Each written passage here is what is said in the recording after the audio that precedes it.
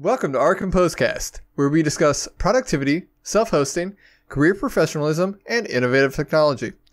Here to bring you the latest from the open source ecosystem and beyond is yours truly, Andrew Syriac. And with me is my co-host, Jack Moore. How you doing today, Jack? I am doing well. I am actually really excited now to start to look into Ethernet over coax. It's kind of a weird thing we were just talking about. I have like a cable drop to my room, but I don't have Ethernet. And you've mentioned many of times, hey, you should get Ethernet running to your room. Up until now, I didn't I was thinking I would have to run another 60-foot cable where the existing coax is. But now that you've brought this kind of idea to my mind, I'm just thinking of all the possibilities. So I'm doing well over here. I hope you're doing all right. I hope everything's pretty good over there. How are you doing today? Yeah, no, I'm excited to help you along and get you some good Ethernet up there. So if Jack's video or audio freezes, we can blame him for that because he hasn't set this up yet. But it's not like you're running a data center in your house that would catch on fire, is it, Jack? No. I'm not what is it? AWS's Europe instance catching on fire, heating up. We'll just jump right into the intro here. It was the first news item I saw, kind of a big one. Another one, Europe. What's going on with your data centers over there? What it must be bad weather or something. But I think this is AWS's EU1 data center that they have. I'm pulling up the article right now. Their EU Central Region. So I think it's in Frankfurt, Germany, if I'm not mistaken here. And essentially what it looked like, okay, you started off with a fire. I don't think there was an actual fire. I just think a UPS kind of blew and there wasn't a fire, but they had to they have this gas that eliminates all the oxygen. So instead of sending out an entire, setting off in a sprinkler system, just ruining everything, it emits this gas and the gas just kind of shuts down, any kind of oxygen, just stops everything. But everyone had to evacuate from the building. They had to have the fire department come and clear that there was no fire. And then they had to wait a couple hours for this, this toxic gas. Who would have thought humans need oxygen? They had to wait for this toxic gas to, escape before anyone was cleared to go back in. So I guess I'm lucky I don't live in a data center. But I think it just goes back to, what's a cloud service, and it's essentially someone else is just hosting it. And so you get into this, who takes responsibility for what at what times, and that kind of just fell on AWS right there. Now I'm sure it's in their contracts for, hey, we have this number of uptime, but you have to be smart enough to architect your systems to be within multiple availability zones. So, always news when something catches on fire. This can't be counted out. Absolutely. So, not a fire, but certainly not something good in the cloud. And obviously, this is going to be high profile because it's AWS, and they are probably the world's largest cloud provider. Now, I know Linode, I think, is actually the oldest by about 3 years. But yeah, they've been around. Have you ever been on Low End Talk at all, Jack? I have not. I've got on to get a couple of recommendations. Recently, I was looking for a server down South America, and some in like the Australian region. And turns out that like Linode and DigitalOcean and really even AWS don't have a lot of presence, at least specifically that I saw down in South America. So I was looking on Low End Talk was able to point me in the right place for a couple of providers there. But that was interesting to me. I mean, living up here, in north central Ohio, I guess, there's data centers all over. So all the providers up here that I'm used to, I gotta think outside the box when I'm looking outside the country. So that was interesting to me. But AWS does have plenty of data centers in Europe. Now, I don't know what difference they have over there that they do over here, but let's hope they start getting their act together. Yeah. Well, that's a little bit of a cheap shot, but it is interesting. It's always good to keep ourselves reminded that this is simply someone else's computer and we need to architect for failure. Right. So simple point made by a simple story. Right. And then the other point is, just because they're AWS or just because they're whoever doesn't mean they're infallible. And I think that kind of leads right into the next one here, which is Fastly, CDN service that actually supports a lot of the web, just providing that, what do you want to call it? Edge CDN, just basically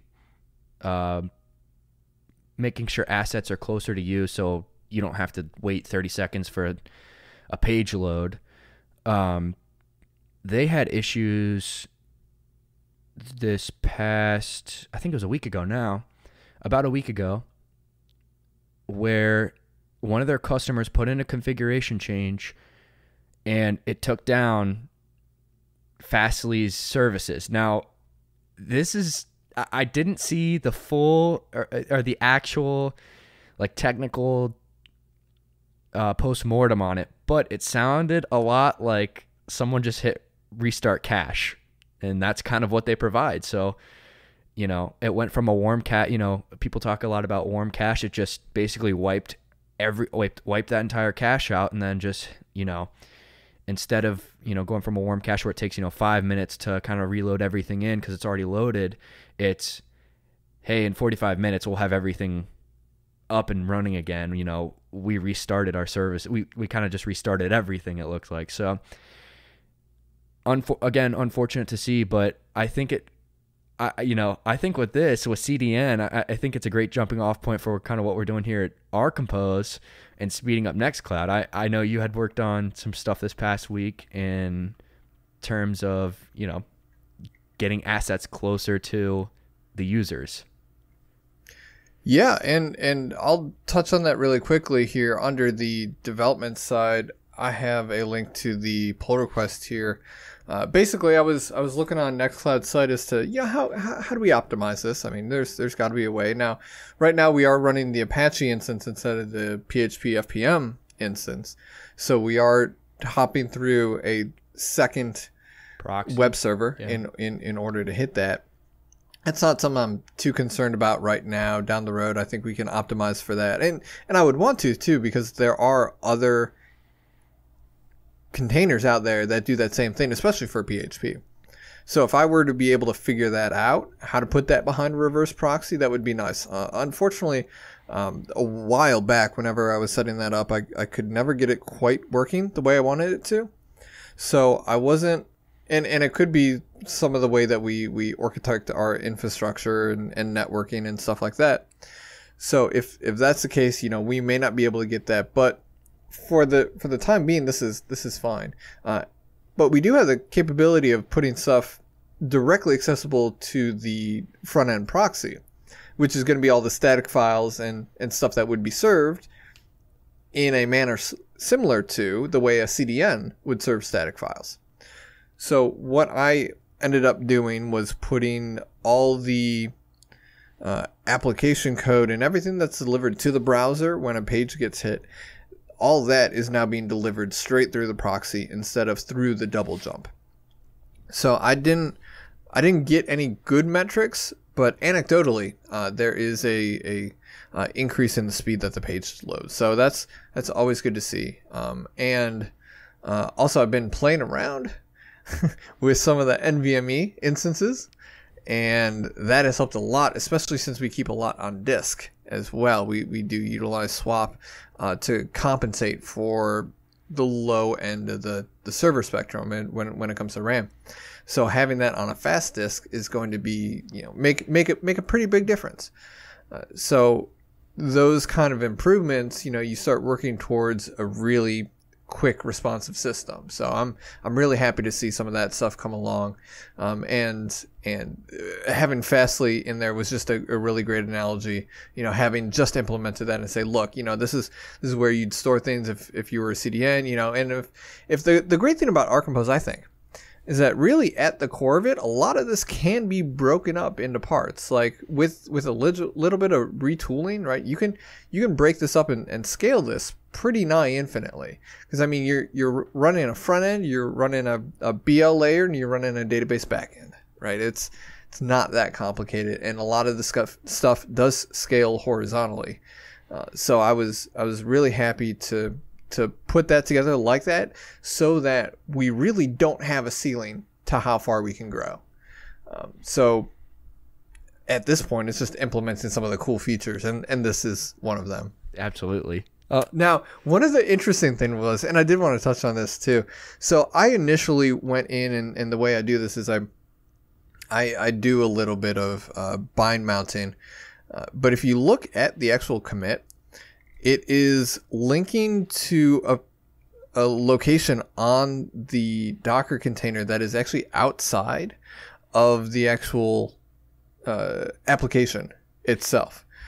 Because what we do is we link to the layer where those files were initially transferred in. But what Nextcloud does is it transfers it in the user source or user local source, something like that, Nextcloud, and then it rsyncs it over into the web server directory in the entry point script. Gotcha. Yeah. So there was no bottom layer where those files existed because it was only copying over during the entry point script. So what I had to do is I had to go back and I had to figure out where's that rsyncing from, and then go grab that source and bind mount those files rather than where the resulting files were. So that was very interesting to me. I had to really dig deep into the Docker file and the entry point script and say, all right, what are these guys doing here? What are these cute little hacks, and how can I make my cute little hack work with their cute little hacks? So that was fun. I did enjoy doing that. And speaking of that, I do have a Nextcloud bullet point in here, and I'm going to change this in the show notes because I meant to say Canboard. This is not a Nextcloud update. It's actually a Canboard update. So Canboard 8 days ago got updated to 1.2.20. So I didn't see anything crazy here, just a couple of bug fixes and various things that implemented, closing out a couple issues here and there. One thing I'm really impressed with this project is that they've really seemed to struck a stride with their issues to bug fixes. Like they keep their issues fairly low. And they seem to keep on top of them, and they're able to address them in a timely manner. And I came across an opinion piece recently about the best way to start contributing to open source. And I've heard this before, but this was explicitly calling out triage as a really good way of contributing, because a lot of people are going to file a lot of issues, right? Especially the people who are more technically inclined. And what do you do with that? I mean, how do you figure out what's real, what's not, what's important, what can wait a bit, what's a feature, what's a bug, stuff like that. So that kind of triage, they said is really important. So anyone wanting to jump into open source contributions, right, and doesn't code, that's a really good thing to do. Jump in there and start triaging. Now, another thing you can do is translate. And looking at the Bookstack release, there's a couple of features we'll go over. But at the bottom, what I love here is he calls out the translators, right? So these are people who are just going through and PHP is fairly good about templating all of their strings. I don't know if Bookstack, for instance, includes this, but I would assume so. But what they do is they can put whatever, they can substitute whatever language, whatever locales specified, right? So you just throw that in. But all you need to do is go through all of the strings that are in there and say, all right, how would I say this phrase in German? How would I say this in Italian? How would I say this in Portuguese, right? So they've got people translating Korean, Ukrainian, Chinese. So there's a lot here. So that's always another good non-technical way to contribute to open source code is to translate if you are bilingual. People need that. And that was at the very end of Dan Brown's blog post. So thank you, Dan Brown, for calling those people out. You're really a bro. So he does have a couple other things. I love Bookstack. I really do. Right. So he's talking about his favorite system here that he implemented. He said, for quite a while, I've wanted to be able to favorite specific items within Bookstack for easier featured location. Like, I always go to our page where I talk about minimizing our audio and video, into a WebM from an MP4 and lowering some of the quality settings and getting it so that it's a lot smaller file size for us to actually save. I always go back there, but I mean, all I had right now is like a bookmark. So what he's talking about is like inside Bookstack. He said, for this release cycle, I decided to be a bit selfish and spend a couple nights getting this implemented. And he talks about, getting feedback from the GitHub issue and just going out how you can favorite a page. Basically, it's exactly what you would expect. You have just a list of pages that you favorited. And a good one here also is a next and previous page and chapter navigation. I was like, oh, that makes sense. Yeah. If you're considering it to be a book, you want to be able to flip to the next page. Right. What's the next chapter? Go figure. Also tags within search results, some LDAP stuff, and dark mode updates, which is always good to see. Of course. So that's all coming out in 21.05. So we will be updating to the latest. Well, and I don't know how we want to track Bookstack because he's not doing semantic versioning. He's doing monthly versioning or date versioning. I don't know how you want to say that, but so like his releases are 21.04, and he just came out with 21.05. My thought is that we'll probably just follow the second to last stable, whatever that is. So if stable here is 21.05, we'll probably track 21.04 on our next migrations, which are slotted for the end of this month. Any thoughts on either of those? I'm kind of excited to see this favorite system, only because I'm kind of in the same boat as you. I have a bookmark for, actually, it's similar. It's for not for compressing the audio and MP4 files, but for editing the podcast and what steps I need to take post cut or post edit to, master it and get the volume corrected. So, I use that a lot, and then there were a couple other pages in there that I find myself going to visit, whether it's, a page I'm working on or whatever it is. I know there are a couple out there that I use a lot, so it is a lot easier than navigating. I've been usually, instead of hitting the bookmark, because I got about 1 million bookmarks of things I want to read, to, this is going to be important one day. When's that one? This is in backlog of to do of read. It's like it'll be nice to have something internal to Bookstack where I can log in and click to it versus navigating through either my own bookmarks or navigating through Bookstack itself through, usually it's about 4 clicks. So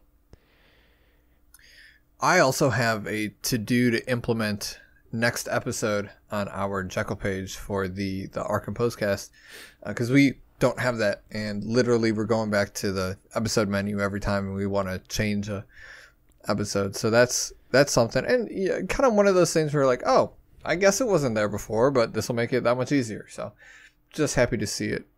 And speaking of podcast episodes, WordPress put out their latest, and I was very interested in its content. It is actually episode 10, Finding the Good in Disagreement. I was very shocked to see that, having just talked about that in the last episode, right?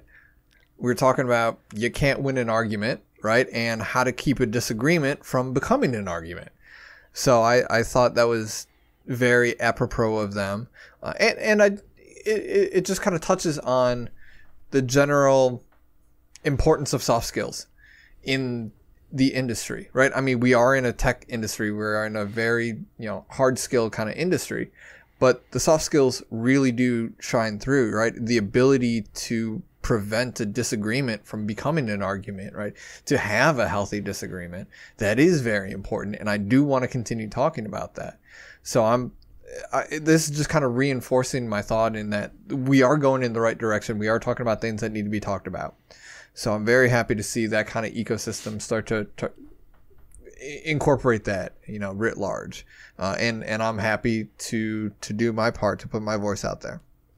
That's all I had for the community updates, though. You also had some developments in Portal, if you wanted to speak to those. Actually, I was a fairly substantial amount, so we can spend. I was kind of looking at last episode's show notes to see if we had discussed them. I didn't go back and listen to the episode, but I think we had mentioned them last episode that we were planning to implement them. Now, I can say this episode that they are implemented. They have been implemented. So I touched on them last show, but I'll cover them here again because I think it was two kind of substantial releases that we included. I think it was 1.71, which was the ability to modify the environment, and then 1.80 was the ability to look at logs, the proxy logs for different services.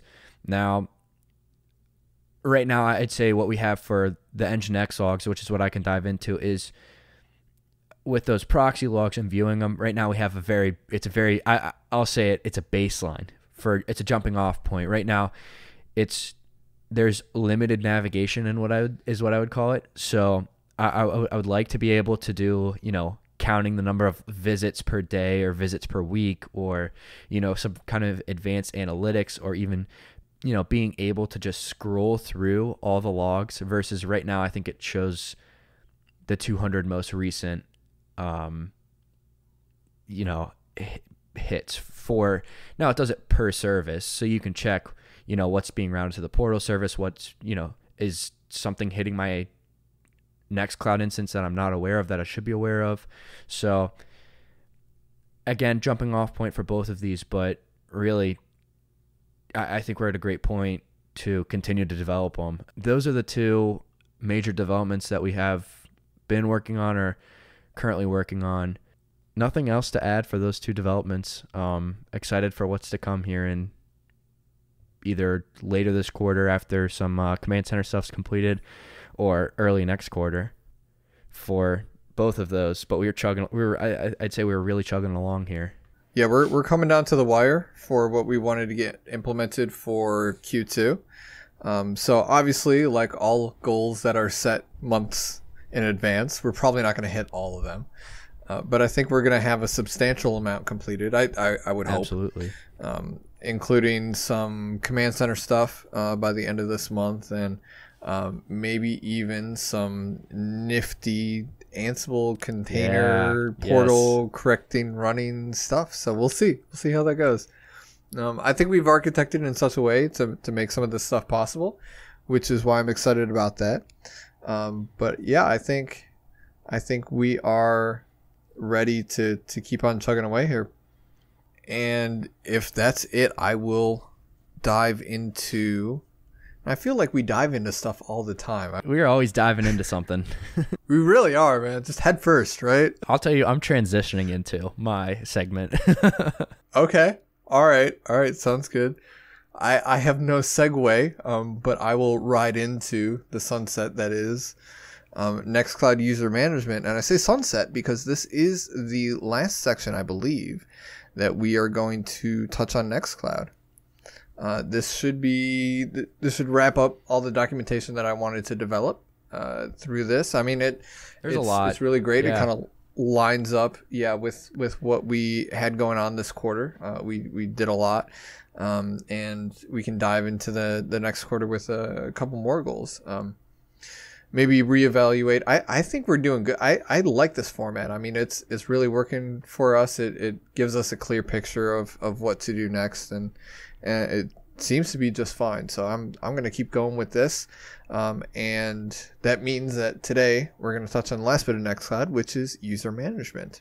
Nextcloud has plenty of documentation on user management. And Like any good sysadmin, I would point there before I point to my own documentation. So if I take a look at Nextcloud's documentation, the link that I sent to is more so the promo, right? So they go through what they have and what you can do with user management and kind of their pitch, right? So their user management pitch is easy account management from 5 to 50 million users. Now, I don't think I'm ever going to be able to test that whole 50 million thesis, but hey, you know what? If it works. Now they do have a whole lot of integrations and stuff here that we will probably never use. We may in the future, but there is plenty to touch on here. To start off with, I mean, the most basic aspect of any kind of user management. I mean, what are you going to do with users? So the first one is that, anyone who's an admin, administrators, can create, modify, search, and view user accounts using Nextcloud built-in user management.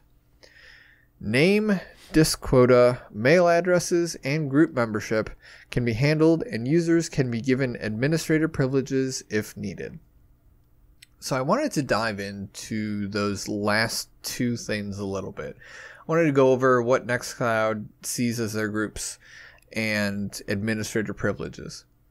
So their groups here, they highlight thusly. They say you can assign new users to groups when you create them, and create new groups when you create new users. We'll unpack that in a second here. You may also use the Add Group button at the top left pane to create new groups. New group members will immediately have access to file shares that belong to their new groups. That's basically going to be the most important part of this here. To set the stage for what we start off with, there are two groups by default on OurCompose installs: the admin group and the users group. By default, the initial user is placed into both of these. So what we have set up, and this is for OurCompose installs that are done in compositional enterprises infrastructure. Now the script is out there in order to automate user creation and setup, but we don't include that in the role. The initial user is only set up in the only user account is set up with our third-party scripts, if you want to call them that, or our internally developed scripts. The actual role itself, that is simply going to set up the Nextcloud install and create kind of a bot administrator user. I think it's just an admin user in order to log in if you know those credentials. It's something that gets automatically vaulted, so that's always going to be secure for you. So on the compositional enterprise OurCompose installs, the admin group gets set up, and that is actually a special keyword. So Nextcloud knows that the admin group is supposed to exist, and it's set to allow anyone in that group to be a server-wide admin. So in the past, however many episodes where we've been talking, when we said administrators can do this, administrators can do that, it's anyone who gets put into that group can do that. And once that happens, they are immediately able to do whatever another admin can do. And that's a server-wide admin. Then we also have a users group. This group isn't something that's necessarily recognized by Nextcloud as like a hard-coded default or a hard-coded, what do you call that? Not a magic number, but a magic string, I guess, a magic name. So this users group is none of those. It's just a group that we've determined that our users are going to go in. And additionally, any admin can create any kind of group they want. For instance, on my family's install of Nextcloud, I have a group that's called Family. Sure. Pretty simple. Yeah. Currently, there's no one else that's on that instance that's not part of the family group because we're all family there. So when something gets shared, and this is kind of the benefit of being in a group, when something gets shared with the group, everyone who's a member of that group gets that share. there's also all of these integrations that we've been talking about. We've been talking about the deck application. We've been talking about the maybe not necessarily the mail stuff, but like the calendar stuff and the contact stuff. A lot of those include shares by default, or some way to share, some way to say, grant a group access and edit permissions, for stuff like that. Those are all going to be built into Nextcloud, as well as any kind of like third-party application that you install onto Nextcloud. Those will have access to those groups that you're creating by default. So those are going to be very powerful when it comes to interactivity inside of your Nextcloud instance. That's mainly what you're going to want to curate, to say, let me share it with, if you're thinking organizationally, let me share this with the HR group, or let me share this with the admins group, or let me share this with the help desk group, right? You can start having these groups, and then for all these different applications, you're going to be presented with the same groups. You're not going to be surprised. You're going to know, I'm part of the HR group, so everything the HR groups gets, I get. And then onboarding new users becomes a dream, because all you got to do is add them to the HR group. They have all their shares ready to go. They have all their files, all their contacts, everything ready to go. So that's the beauty of groups. Not only that, though, groups can also have group administrators. So from their documentation, the group administrator the server administrator can delegate some work by elevating some accounts to group administrator over specified groups. This allows them to create new users as members of these groups, as well as delete or modify them. So they're able to do anything within their specific group. It's a nested hierarchy take on a permission structure, actually very similar to the thing that Matrix implemented in Spaces, which, if we haven't talked about that yet, we should as soon as it comes out of beta. We mentioned it last week. I know that for sure. Okay. Okay. And we switched over to it as well, but we haven't talked about it. We should definitely bring it back up once it's out of beta, though. Because I made the comment last week that it's kind of similar to Linux in that spaces are rooms of rooms or something. Files, everything's a room or something. Yeah. Everything's a room. Everything's a file. Yeah. Am I a file? So that was okay. So we did touch on that. Good.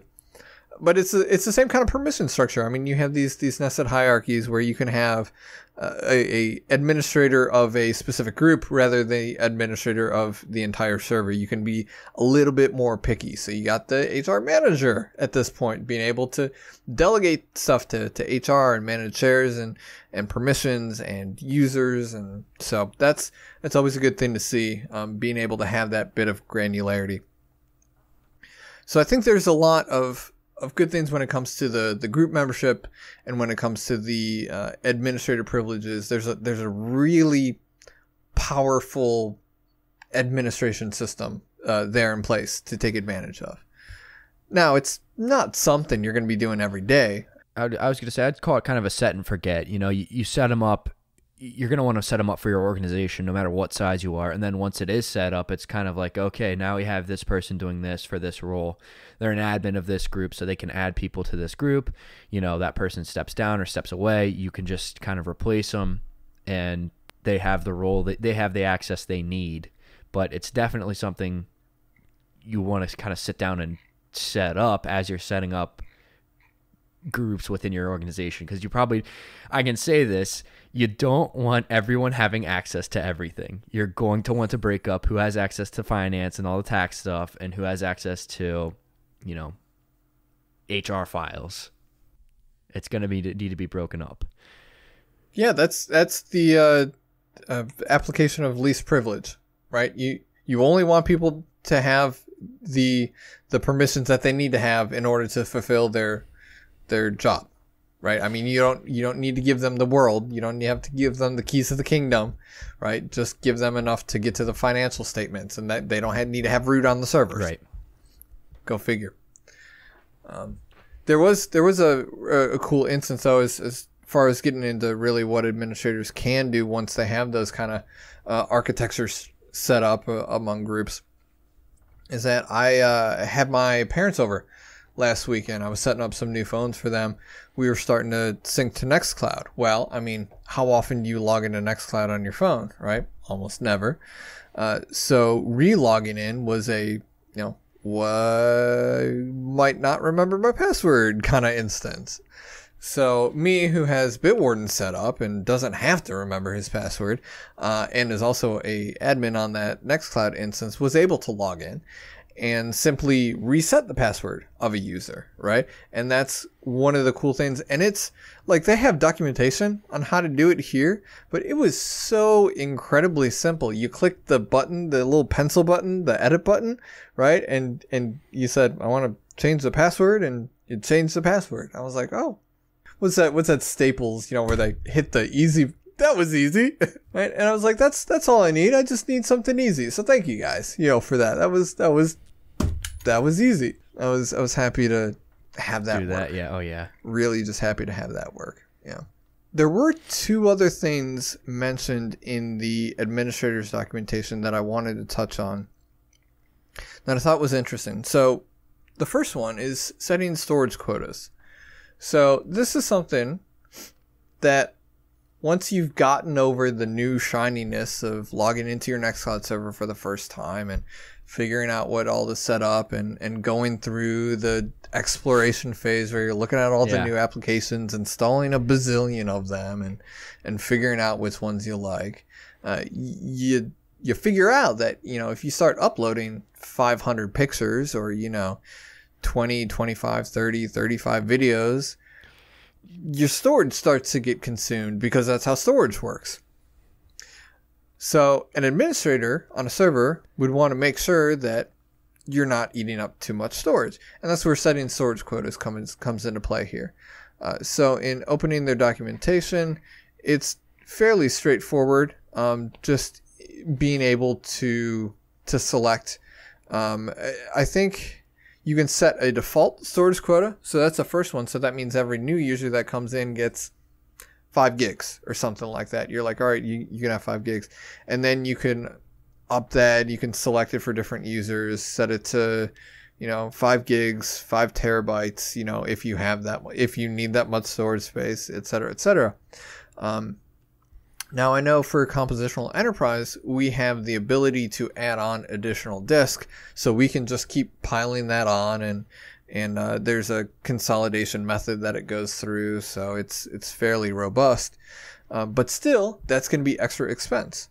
So if you're looking to minimize really what you need to pay to have this maintained, right, what you're going to want to do is you're going to want to set some kind of storage quotas, because turns out storage isn't free. There's also another way we can do this, and we can set it up with an S3 compatible instance, which would also be something DigitalOcean makes available to us. But once again, that's still going to be something that's going to be coming out of someone's pocket. So in setting quotas, at least we can start to manage really everything that's consumed, or at very least give us a baseline to say, all right, if we're going above 5 gigs, what are we doing? And let's start to have that conversation. It's to say, hey, is there anything we can be doing, right? Or 20 gigs or 30 gigs or 100 gigs or 200 gigs. What are we looking at? How are we being good stewards of what we, of what we're consuming here? There was also, and whatever that was sparked a little thought in my head. I was like, there's a whole another part of this too, and I was right. So Nextcloud does have storage quotas, a whole separate documentation on it, and they talk about how metadata takes up about 10% of disk space, but is not counted against user quotas. And remember, if we go back to our conversation about deleted files, right? Deleted files that are still in the trash bin don't count against quotas. Right. But they're still part of the user's files because they uploaded them and have since deleted them. And the trash bin itself at this point is set to 50% of the quota. So the deleted file aging is set at 30 days. And then when the deleted files exceed 50% of the quota, then the oldest files are removed first until that quota or that space gets below that 50%. Of course, you can also change that so the trash bin retention is different than that. Oh yeah, the other thing about shared files. So shared files don't actually count against your quota if you're being shared with, right? But if you share files out, those files do count against your quota. You own the file. You would own the file at the end of the day, is how I would kind of look at it. It's yours and you're sharing it. I mean, it would make sense to count against your own quota versus, okay, this guy shared it with me. Why, I'd be kind of upset if why is this dinging against me for my quota? He's the one who shared it. Now, if I had a copy of it, I would call that mine. That's going to count against my quota. Exactly. Now, they can also unshare files with you too, so depends on how confident you are about that. Now, that is also something too that administrators need to be aware of. When you disable users, right? So sometimes you want to disable a user without permanently deleting their settings and files. So this would be something like you need to temporarily shut down an account or just kind of suspend something in order to bring it back at a later date. The user can be activated at any time again without any data loss, right? But the user will no longer be able to access their Nextcloud until you enable them again. And then keep in mind that the files which are shared by this user will no longer be accessible, right? So even though the files are still there on disk, right? The mental gymnastics being, well, the files are still there. Why can't I access them? Well, it's because the permissions are coming from the user, right? So the user would be having those, and you cannot read those permissions because the user is disabled. Right. So at this point, and I believe in the documentation there was like a, I can't remember if there was a workaround or if there was, so you can create persistent file shares that survive that as well as deleting users, which you can also do. And there's a whole blurb around here. And, I felt that was kind of like, yeah, you can delete users, of course, right? I thought disabling users was a little bit more interesting because it's just suspending their account rather than an entire getting rid of everything. You don't have to wipe it off and say, oh, they left for a while and now they're back. I have to recreate it. It's, oh, hey, you're back. Let me re-enable it for you. Exactly. So that there's always going to be a workaround. I mean, when is there not going to be a workaround? But the default behavior is to cut off those file shares as soon as the user is disabled. So the functionality is there to disable the user. I found that interesting. Not something that would immediately pop to mind when I go to, all right, well, I need them to not log in right now. That's a good way to do that. I think of stuff where you have a heavily rotating cast of characters, something like the open source club, right? So you have people coming in and out of college, all the time, right? You want to respect people and say, all right, well, we're still going to have your stuff, but we also don't want you jamming up our bandwidth, and using this for your personal stuff. And we want to make it available if you contact us and say, hey, by the way, there was something that I could retrieve. That would be awesome. Right? You'd be like, yeah, no problem. I'd be happy to make that available to you. Right. And the way to do that is to disable the account and re-enable it upon request, right? That enforces the you're not hogging up our bandwidth while you're not really an active member of this club or in the university, whatever, while still respecting their files and what they've done there. So that was interesting to me, the whole concept of disabling that. So I have two applications going here after that, but I wanted to stop there and see if you had any questions or comments, concerns, emotional outbursts. I think I gave you the emotional outbursts. I jumped in when I needed to or when I wanted to. Sure. No questions really. I did find it actually pretty cool. I didn't realize, so I knew there was admin. I didn't know there was group admin to actually have like an administrator of a group. I didn't know that was the thing. So I'm glad you brought that up or you mentioned that, because I thought it was just, here are your admins for the server. Here are your group. Here's your, users. Here's your whatever other group is created. Now, I had no idea that you could create an admin for the group to actually kind of break that down another step. So just kind of one little thing I had to add there, but everything else has been I've mentioned or kind of stopped you. Cool. Sounds good. Well, like I said, there are 2 applications here that are not installed by default that I think are fairly handy. And I'm going to do these out of order because that's just the way I roll. So the first one I want to talk about is Impersonate. So by installing the Impersonate application on your Nextcloud instance, you can enable administrators to impersonate other users on the Nextcloud server. This is especially useful for debugging issues reported by users. So this is a really cool application. I really do appreciate this. This allows me as an admin to go ahead and check stuff for other users. Actually, more importantly, when I'm doing a demo, when I'm spinning up a demo instance of Nextcloud, right, and I create a user, all I got to do is log on, then I can switch to that user from my one login. And then I can just hop user to user, so I don't have to have like 3 different browser and private windows and sandbox stuff open, where I can just log in and impersonate a user, especially if I want to demonstrate like how stuff gets shared, right? Log into Nextcloud, share it from the one user, impersonate the second user, and I can demonstrate how it's right there. That makes it super handy. So in order to impersonate a user, an administrator has to simply follow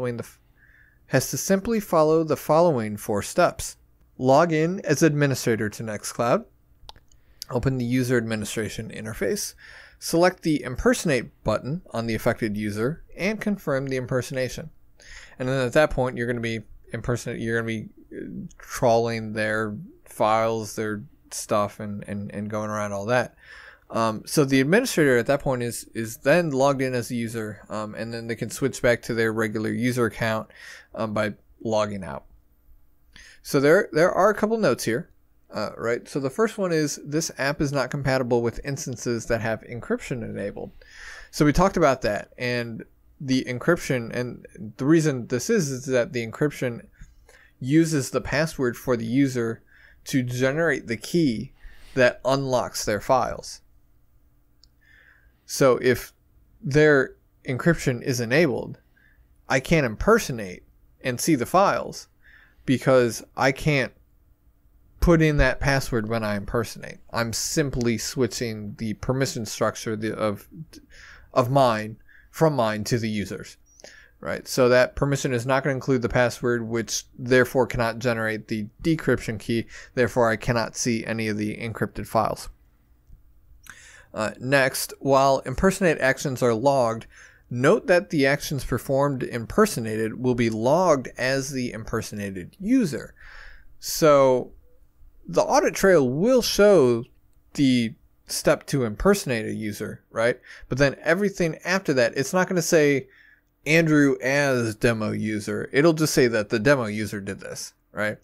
So it makes following the audit trail a little bit more difficult, but at least those impersonate actions should be showing called up out. Right. Yeah, and it should be able to, you should be able to track that. It just doesn't make it explicit. And then the last thing here, and why I touched on this before, is that impersonating a user is only possible after their first login. So I did want to expressly call that out to say, hey, you can't create a guest user and then immediately impersonate that guest user. You have to log in with that guest user, is what you're saying? Yes. So the password has to be, yeah, you have to log in the first time because you have to go through the whole initial login screen. I'm not even aware what scripts run on first run, but I know almost everything. Whenever I set up anything anywhere, there's always a first run script because stuff needs to be instantiated. Sure. And I can't imagine that Nextcloud is any different. So when they do that, they want the actual user logged in first to walk them through all that stuff. And maybe it's something first time to set up the password or whatever. I'm not sure. So I would want to dig a little bit more deeper into that. But at this point, I'm content with just saying, all right, yeah, sure. You got to log in with the user first. I can open a private window and do that easy. Yeah, so that app has been really helpful for me, especially trying to get to know how stuff looks from other people's points of view, right? As when I go to share a file, like one of the things I found out, when I go to share a file, it doesn't matter where it's in my hierarchy, right? It gets put in their root directory structure, right? And then, if I were to be the second user, what happens if I move it, right? And how can I test the edit permissions, right? And figure out what permissions I need. This is really, really good in order to kind of get a feel for how the interactivity between users is going to work, right? Without really spending a whole lot of time and energy kind of flipping back and forth between windows and stuff. It's just a really quick way to navigate around and troubleshoot issues and test out new functionality. So that is definitely one that I've used before. I don't have that, I don't think, currently on any of the instances that I manage. Maybe my family one, but it's a good one to have, especially if you're getting ready to implement a new Nextcloud instance. And really, if you're new to the software and you're going to go present it to a team or something like that, if you're doing any kind of demonstration or any kind of walkthrough, this is also going to be very, very helpful, because you can start impersonating users and saying, hey, all right, let's take a look at your directory structure. Since we use ServiceNow at work, that's been a really good way to do that as well. I mean, the administrators there are top notch that we have. And they use that all the time in order to kind of demonstrate how to walk through stuff. And when I say, hey, I can't access something, they'll be like, oh, really? Let me impersonate you and try it out. And they're like, yeah, sure enough, you don't have access to it. I'm like, that's what I said. Similarly, the other application I have here is the guests application. This one's pretty cool. This one I haven't necessarily been able to play around with, but this pitches it like so. It says this application allows for better collaboration with external users by allowing users to create guest accounts. So guest accounts can be created from the share menu by entering either the recipient's email or name and choosing create guest account. Once the share is created, the guest user will receive an email notification about the mail with a link sent to their password. It's pretty cool. Guest users can only access files shared to them and can't create any files outside of shares. Additionally, the apps accessible to guest accounts are whitelisted. Right? So you would, one, have to explicitly say you are able to access both the files and the calendar account, or you can just say, nah, all you get is the files, right? And not only that, all you get are the shares within the share that I shared with you, right, in the files. So this is like a hyper sandboxed account, where really they are only getting the bare minimum, and it's really only meant for collaboration purposes with external users. Now, this may require an SMTP setup, which is something that we may be implementing Q3 or Q4. I don't know if it's going to be Q3, but it's certainly something I want to tackle this year. So adding SMTP would be integral to this, because this then allows them to set their password. Yeah, exactly. And it may be something that can work without that. I'm not sure, but because I mean, you can send email from anywhere that has port 25 open, right? It's not going to come through an SMTP server that has, reverse DNS and DKIM and DMARC set up. So Gmail's probably going to label it as spam. So you might want to not do that, and instead figure out a better way to have them set their password. But at some point, right, and if email is set up, right, because I can set this up from within Nextcloud. I can say, hey, by the way, you know what? I'm just going to set this up with my personal email. Right. And then I can just use that, right? What we're talking about is like a compositional enterprise specific, right? Our infrastructure will be able to handle that. Yeah. And that'll automatically propagate through the instances, yada, yada, yada.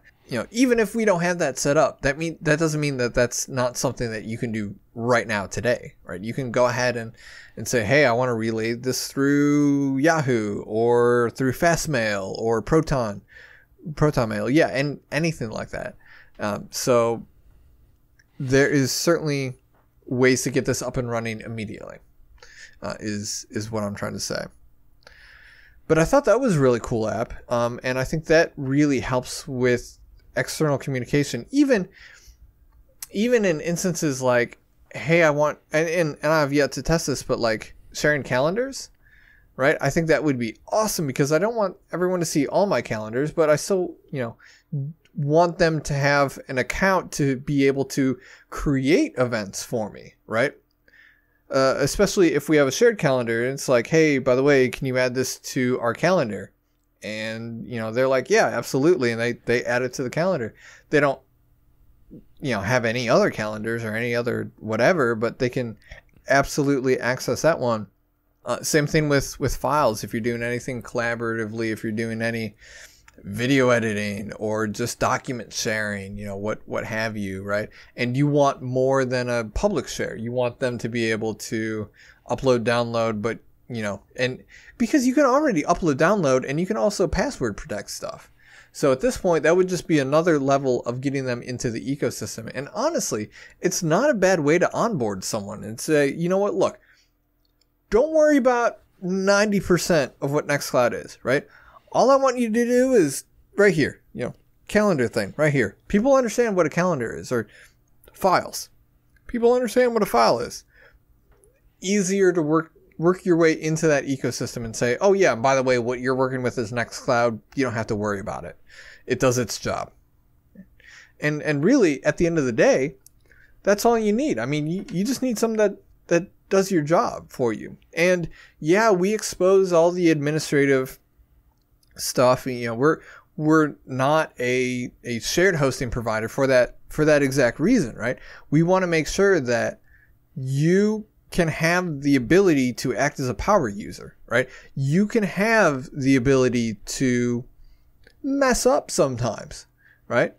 But giving you that safety net, right? In order to catch you if you do end up falling. But with that level of access, you can really start tweaking and really start making stuff work for you, right? So if you're looking at, if you're using some of these managed services, right? And I know Google Docs, right? And Google Photos and all that, they're starting to clamp stuff down, right? They're not letting you do stuff. If you're sick and tired of that, right? And what you're hearing is vibing with you, definitely at least sign up for the mailing list at OurCompose.com, right? That's where you're going to be getting all the news and updates. That's where you're going to be getting the stuff we're putting out, the how-tos, right? These episode reminders, stuff like that. We will keep producing this stuff as long as we can for you, right? This is what we love to do, and to be fair, we're pretty good at it. Absolutely, I would say. And I think it's the only ethical thing to do. So we're gonna keep providing the service and keep preaching this message as long as we can. And speaking of preaching messages, right? We've actually got the last in a long series, the longest I think we've had so far. Yeah, at least for Grab Bag, on how to win friends and influence people. Now, I still automatically laugh when I hear that, because I think it was last episode or the first one or 2 episodes ago, you said, actually, it's a book not on how to win friends and influence people. It's how to maintain relationships and go about keeping your relationships or something like that. Yeah. It's so true. How to establish and maintain relationships. Yeah. I absolutely love that. I keep going back to it. But this week is the last part of how to win friends and influence people, and it's called Be a Leader, How to Change People Without Giving Offense or Arousing Resentment. And I thought it did have a lot in common with last episode and the second last episode, but it kind of drives home a lot of the I almost want to call them, they're different points, but it's more about influence on this one than it is about basically how not to upset people. And so there are 9 principles. I'm just going to dive right into them. Feel free to jump in. The first one here is, if you must find fault, This is the way to begin. It's always easier to listen to unpleasant things after we've heard some praise or of our good points. I mean, I think we talked about this 2 weeks ago, or 2 episodes ago, I should say, with no one, like, everyone puts up the wall immediately when they hear you're not doing a good job or you're doing this poorly. It's always good to start with the praise first and then add in the, and you could be doing this better. And also note, don't add the but, because if you tell them a good thing and you say but after it, he said this in the book, people just tune out. They don't want to hear anything after that. So instead of using that but as a contraction, use the and as a contraction. And if next time you could do it this way, and if you could do it that way. That is one of the stupidest things that has had one of the biggest impacts. Absolutely, because people tune out after they hear but, and I don't know why. I can say it from personal experience. It's like, people say you're doing such a great job, but can you right? But if they say and, they still have me tuned in. So it's a weird one. It's definitely, though, they had an example here that I really like. They had a few examples that I really liked this section. I only had a few of them, but the ones I had, I thought were really good. Well, I was going to say, so yeah, the principle for this chapter, begin with praise and honest appreciation is where you're going. Yeah. Oh, I was going to go into the example for this one, which was the bronze subcontractor. So they were building, they were building a building, I think, with bronze. Maybe they weren't. Who knows? They were building something. Maybe it was a ship, for all I know. I don't know what you build with bronze. They were building something with bronze, and they couldn't, they were doing the construction. They weren't doing the bronze creation. They weren't making the bronze for this. They weren't doing end to end. They basically had a bronze subcontractor that they hired out, and it was a pretty extensive bidding war for who could get the job. And then sure enough, this one guy got the job, and he said he can't make the timing. He said, look, I can't make it at this time. So the person that was hiring the subcontractor flew out or drove out or got there to the contractor and said, hey, look, we think you do a great job, and we just basically delivered praise on this guy, similar to how Dale did it to the dog breeder. And the bronze subcontractor was basically like, hey, look, I can't create, I'm not going to be able to do this in this amount of time. And he says, look, you're such a great subcontractor. I don't know if they had a past relationship or what, but he went on to continue to compliment this guy. And sure enough, instead of pulling, 8-hour days just when he could work, doing a regular shift, I think it had something, he was working almost around the clock on getting this bronze out. And sure enough, he made the shipment on time, basically just because he received some praise from the guy he was hired, saying, hey, look, we hired you for a reason. We hired you for a reason.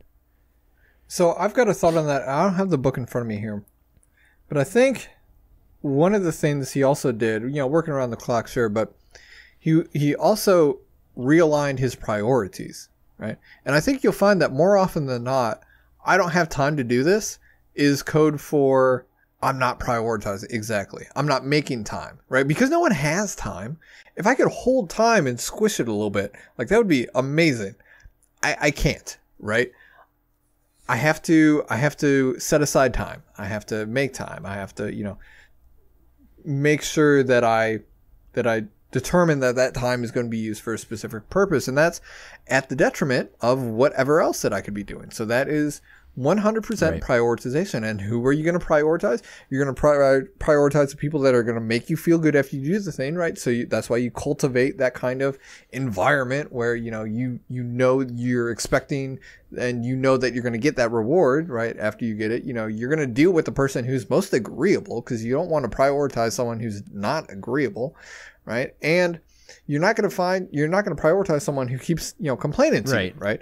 And my favorite phrase, and it's been rattling around my head since I talked on it, but don't criticize, condemn, or complain, right? And that is 100% words to live by, right? So he's saying here, right, if you must find fault, this is the way to begin, right? But he's almost saying at the end of it, don't even find fault, right? Just bring up the problem, right? Make sure the problem is, hey, this is a problem. I'm not blaming someone is almost worse in my eyes than coming up with excuses to do stuff. And I hate when I hear excuses, right?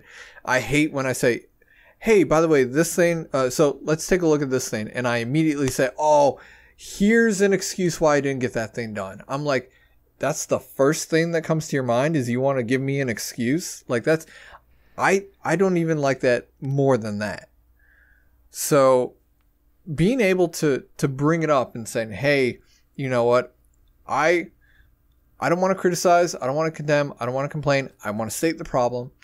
And then we can talk about the problem, right? Obviously it's a problem. So it's no use hiding it, right? And I don't want to hear an excuse against it, but let's move forward and solve the problem. It's the way to start. This is about the way to start it. But jumping into the next one here, it's how to criticize and not be hated for it. This is the perfect example. I loved it. It's Charles Schwab was walking a factory and two gentlemen were smoking under a no smoking sign. Okay, that is really? Were they actually? Come on. He handed them cigars and asked them to smoke them outside. They had known at this point they had broken the rules. I mean, fake or not, I guess it's just it's easy. It's it's very easy to just sit there and be like, well, no one's gonna bust us. It's not like we're standing near hazardous material. We're not standing next to open gasoline containers. Probably want us to smoke outside so it's not fumey in here or whatever. Sure enough, he didn't ask them to leave. He called it out indirectly, which principle 2 right there. Call attention to people's mistakes indirectly. He handed them cigars and said, hey, just smoke these out. Go smoke these outside. He's not saying what you're doing right now. He's like, here's this. Could you grab these outside? Yeah. Hey, got these for you if you don't mind not smoking under the no smoking sign. But they were able to save face. Let the other person save face. Let's see here. That's like 4 or 5. Yeah, you're a little bit ahead here. Yeah. Number 5, let the other person save face. Yeah. I like that one. I did really like that one. Calling it indirectly. It was a perfect example. I mean, like first of all, who carries around cigars in their pockets nowadays anyways, sure. Right? First of all. But also, that's just a brilliant way of finding the most opaque way through to a successful solution. Right. Like that's not I could have gone through that scenario, 20 different times in my head and I would never have come up with that idea. It's like these things, hey, I would love to get I want to give you guys these, right? Let's go when you smoke these outside. Yeah.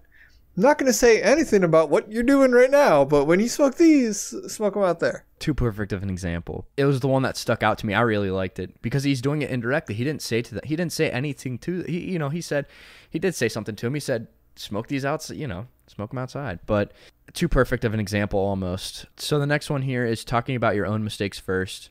The one thing I took away from the chapter was admitting your own mistakes can help convince somebody to change their behavior. So rather than calling them out on their faults, basically saying, hey, look, these are the things I'm struggling with right now or whatever. And then they can kind of sympathize with you and you can sympathize with them. And then you can kind of direct it towards, hey, look, we both have this kind of stuff going on.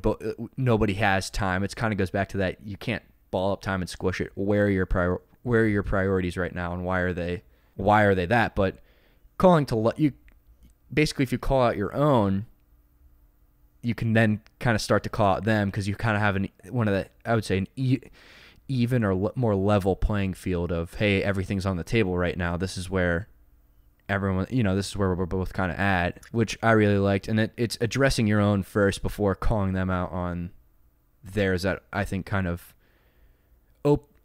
I would say it opens them up and then leads to them kind of opening up, and then you can kind of I don't want to say jump on, not jump on them, but like you can address what you need to address basically.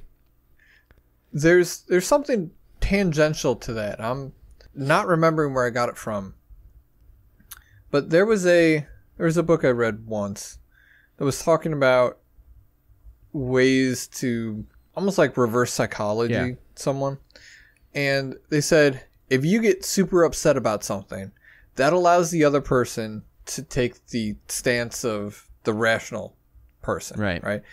So like if they come at you upset, you could, one of the smartest things is either to like match that level of intensity or go above and beyond and force them into, well, I'm not that upset. Right. So let me take the opposite. let me try to calm them down. Right.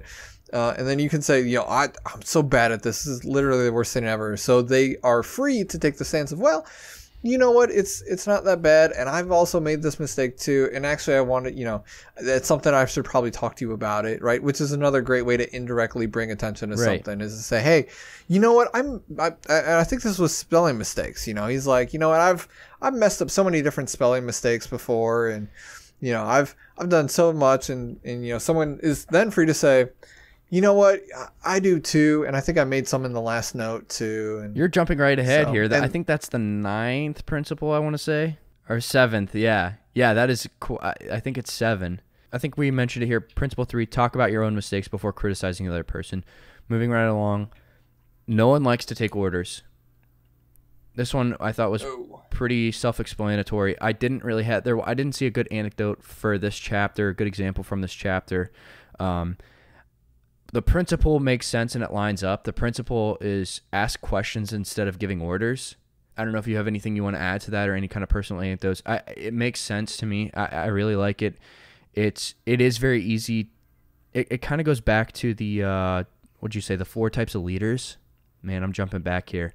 Now, you'll have to correct me on this. I think it's, if you're in a time of crisis, you're going to need someone calling the shots and directing orders. Now, in times where it's not like that, it's probably best to go about having goals, moving towards those goals, but not saying directly to whoever, whatever, do this, do this, do this, do this. Just ask the questions. And I think it's more of a lead them to get to the right answer by asking the questions about how you're getting there, but let them take that with them, if that makes sense. Let them take that and go with it on their own. The safety valve in handling complaints, right? It was let the other people talk themselves out. They know more about their business and problems than you do. Men must be taught as if you taught them not, and things unknown proposed as things forgot, right? Which I always thought was a fun little couplet there. But that being, the easiest way to... Oh, yeah, here, principle 7. Let the other person feel that the idea is his or hers. Exactly that, yeah. And I think it falls under that same kind of vein. It's ask questions, leading them, kind of planting the seed in their head, and then kind of asking them, is the seed growing, basically? Just kind of taking that analogy and kind of running with it. And you can't be snarky about it either. You have to be genuine about it. I think that's a lot of what the book is, though. That's the first 2 kind of sets of chapters is being genuine when you start to address these things. Absolutely. Yeah, because if you're genuine about it, I mean, you can start to say stuff like, you can start leading them on a Socratic discussion, and you can start saying, hey, where do we find common ground? Right. I mean, where do we both stand? And then where do we go from there? Do you believe this as well? Great. Do you believe this as well? Great. And you can work your way up there. And not even necessarily say, well, don't you think this would be a better solution? Or did you not think about this option? That's not the kind of questions we're talking about. Instead of giving orders, you can ask questions, right? But the questions better be genuine. They better be genuine. Are these, did you think of everything? Are these in your priority? Right. One of the great questions I like, and usually I don't phrase it this way, but how is your autonomy, mastery, and purpose? How are those 3 things going? And being the core tenets of motivation, right? If someone's not doing something, it's probably going to be one of those 3. So either pick one and ask kind of leading questions there and say, hey, well, what's going on here? Is there something you're, not able to do, right? I mean, are you getting hung up on something? I think, on Sunday or Monday, our meeting, right?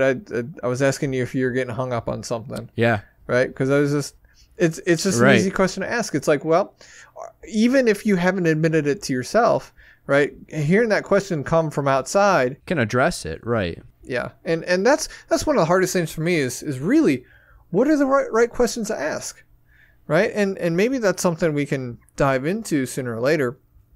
But a lot of these principles are are answered by asking questions or be nice, and we got a little bit of the practical things about how to people like to hear the sound of their own name. Like that's a very practical good one. way to be Right, practical. Right. Yeah. That's something that's really easy to implement, Jack. And I can just keep on talking that way. And then, Jack, if you had any other, insights like that. But yeah, I mean, you can know to ask the questions, but not know what questions to ask, especially in situations where you're trying to motivate someone, right?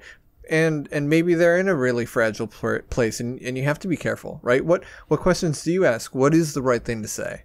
And that's a lot more difficult than just knowing what approach to take. Now I know what approach to take. How do I take it? And that's outside of the scope of this book. I don't know. Save it for another grab bag, maybe.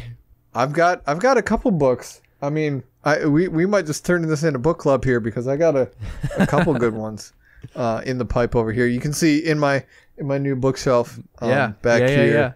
Watching the video feed. I got all of the shelves filled up except for the top four actually. One of the top ones, that's my to-do list, and you will see this continually grow larger and larger as I keep getting more books, but hopefully I'm able to knock off a couple here and there. Definitely. Oh, I'm gonna keep going here. I think you already mentioned this one.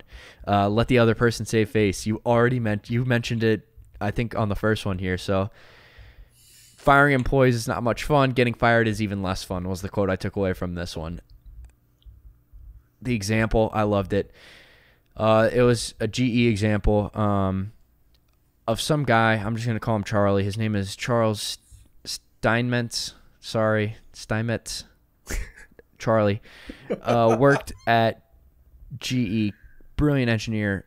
But he was, I guess they made him in charge of some finance department or some account. It said the accounting department, and they made him in charge of that. So I guess he had people under him. He wasn't good at managing money or people, so they ended up reassigning him with a new title where he was happy, and the officers of GE were happy as well.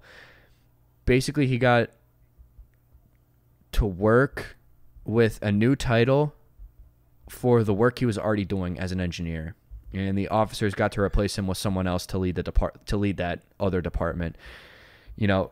Even if it kind of jumps in here. Even if we are right and the other person is definitely wrong, we only destroy ego by causing someone else to lose face.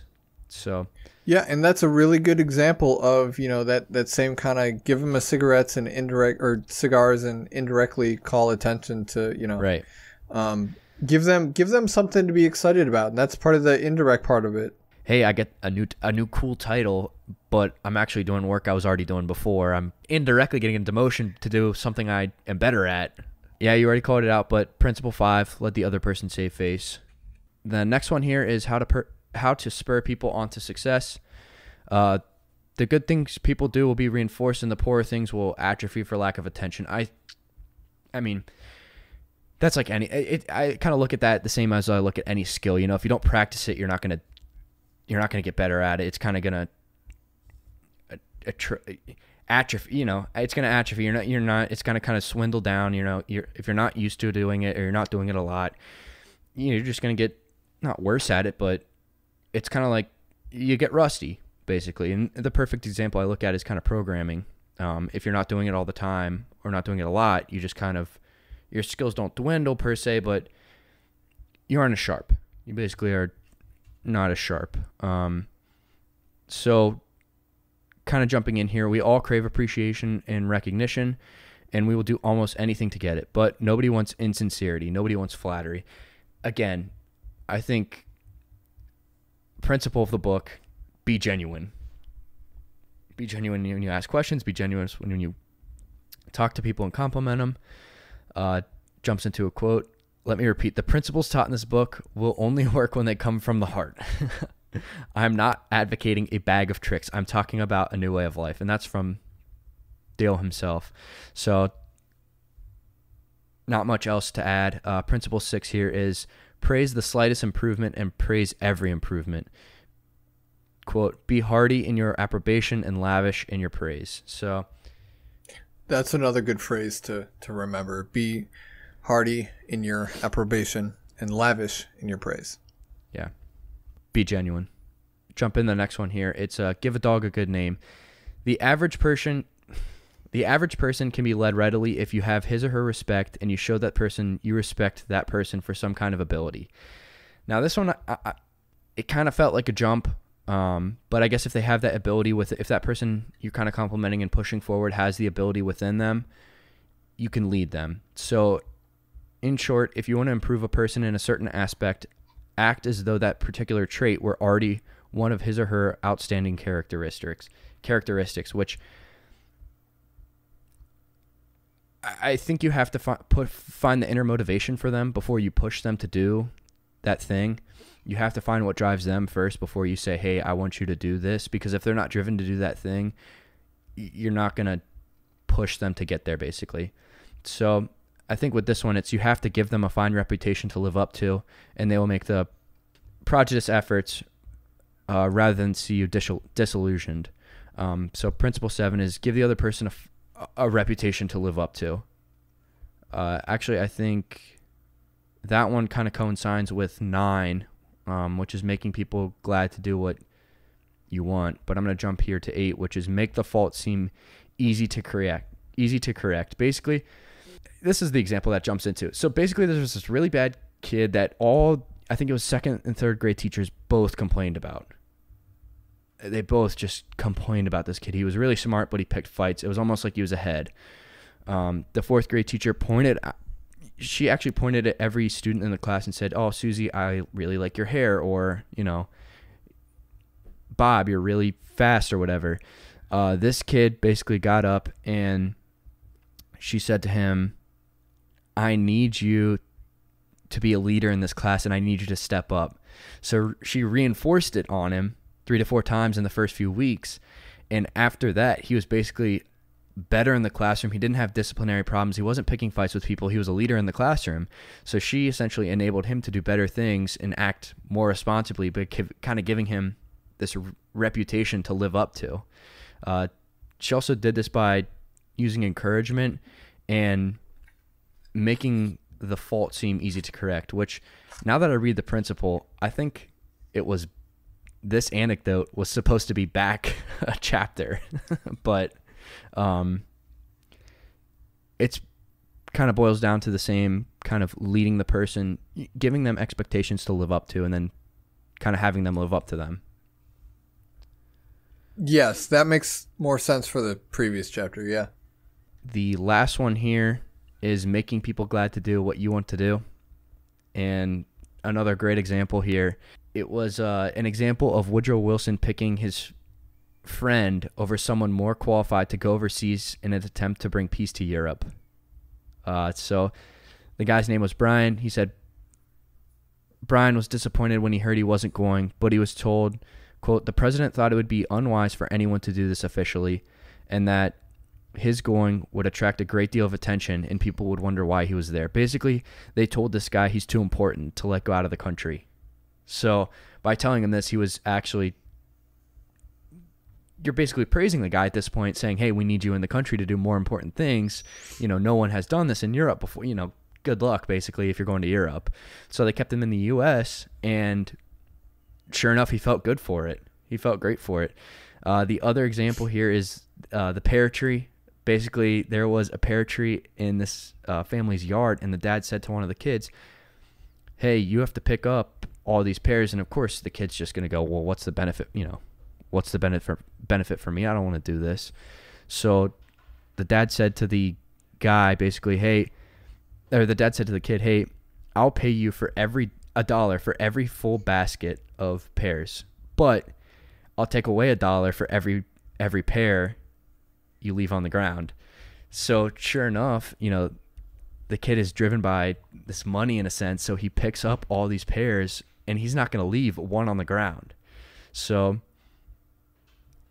at the end of the day, the kid's going to be happy about doing this because he's able to pick up all these pairs, make all this money, and then, he doesn't have to worry about, not basically he's motivated by money at this point. He doesn't have to worry. It's not a job it's a job for him anymore, but he's driven by it.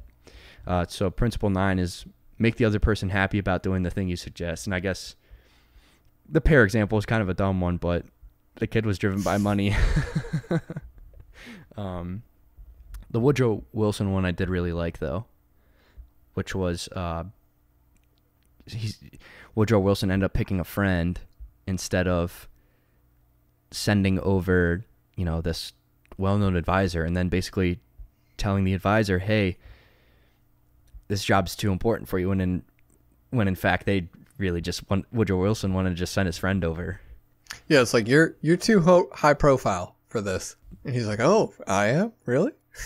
Really, that kind of wraps up the book. The 3 I really liked were the first one, which was begin with praise and honest appreciation, kind of principle of the book, be genuine.